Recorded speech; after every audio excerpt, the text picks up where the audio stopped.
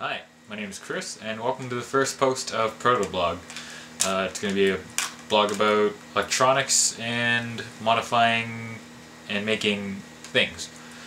The first video today is going to be about my DIY oscilloscope. I'm going to give you a quick rundown of what's in it, how it works, and yeah, that's actually about it. Alright, let's get started. Alright, so this is the DIY oscilloscope, or as I call it, the Alto-scope. Let's open it up and take a look at what's inside.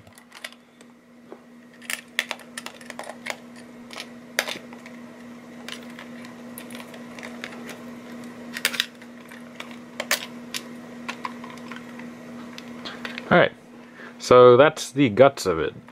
As you can see there's a graphic LCD. Some of you may know that as the Nokia 5110 black and white display sold by Adafruit, and that's because it is.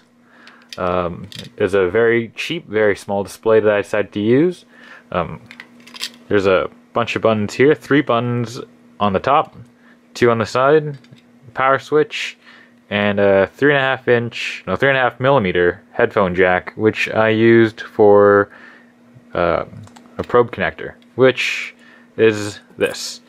And I'll admit it's not really a probe, it's more or less some chopped up headphones and some alligator clips. Over here to the side we have a 1 meg trim pot, and this is used to set the trigger voltage level. This is a 9-volt battery used to power it, obviously. Underneath the LCD is an Arduino, I believe it's a Pro Mini, like this one. Other components that are in it involve things like one of these. It's a LM339 comparator, and a lot of resistors and a lot of random connections. I'll explain more about those later. For now, let's turn this thing on and give it a shot. Alright, so as you can see on our Alto-scope, that's what I'm calling it, we have a signal on display. And I forgot to mention earlier, but I did mention there's a trim pot in here, and as you can see, it's right there, really tiny. And this is used to adjust the trigger on the scope. To adjust the trigger, you have to use really one of these. It's a little flathead screwdriver there. And yeah, I didn't really know how to fit in a knob on this tiny little trim pot and still have enough space to close the case. So this was the next best solution, include a little screwdriver. I'm just going to put it back into where it was, because right now we have the trigger level set to a good place, and I'll show you that right now. Bam. And you can see it turn on. Trigger level is activating at about 1.6 volts. And it's when you turn on the trigger, you can actually get the frequency counter up here.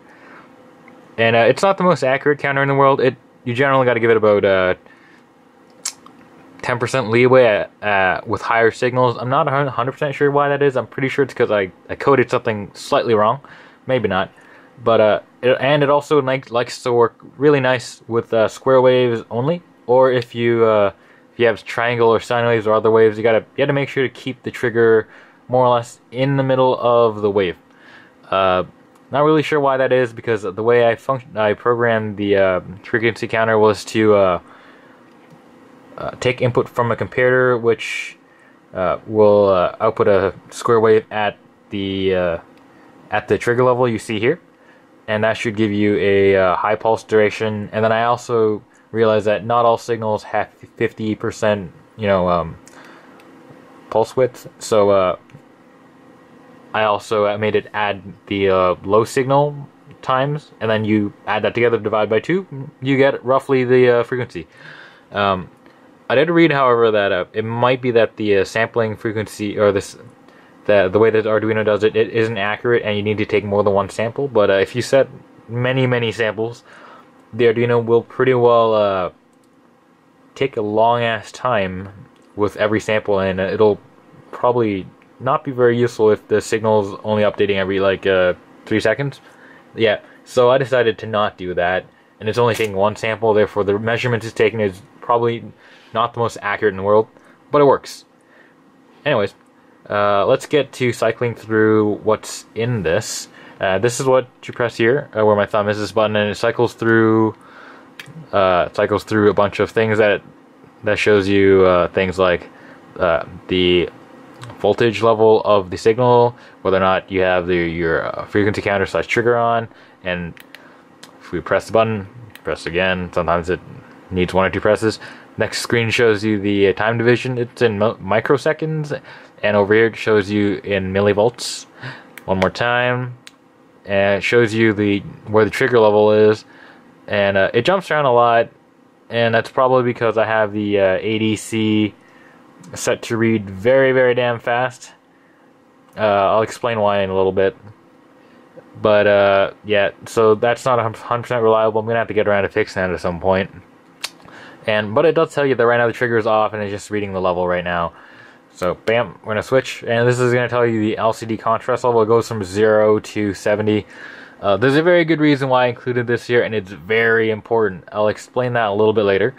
And we're just gonna go back to the main screen. And there's one other function that you don't get to see by just clicking that button and scrolling through.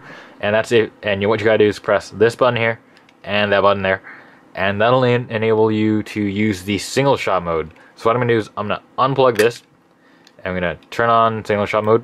Boom. And see right there it says SS waiting. And I'm gonna plug in the signal, and boom. Oh, yeah, that captured a little bit of a messy signal, and that is because the function generator has slightly gotten mildly noisy, and that's because I haven't connected it up very well, and there are probes and connectors going everywhere, so that's not great. But it did capture the signal over here, as you can see, so it does work, and I'm actually quite proud of that. Anyways, I'm gonna exit out of that mode. So you do that by holding the button again. Sometimes it flitzes back into the single shot mode again, whether you like it or not. You gotta kind of just gotta be patient with it. Anyways, so yeah, that's the general breakdown of this thing in action. In a second, I'm going to show you how the signal looks like on this compared to how it looks like on the HP oscilloscope. But I'm not gonna lie, my camera is telling me that it is slightly hot and it wants to take a break, so we're gonna do that right now. Alright, so I lied to you a little bit. I'm not gonna show you what the signal looks like on the Alto-scope compared to what it looks like on an actual oscilloscope, and this is because I realized that I've been droning on for quite a bit. So we're gonna cut the video short at just about here, and next time I will show you what it looks like, and hopefully we'll go into more detail as to how this oscilloscope was made, and it'll give you an idea of how you can start your own DIY oscilloscope project, or maybe even just build one based off my design.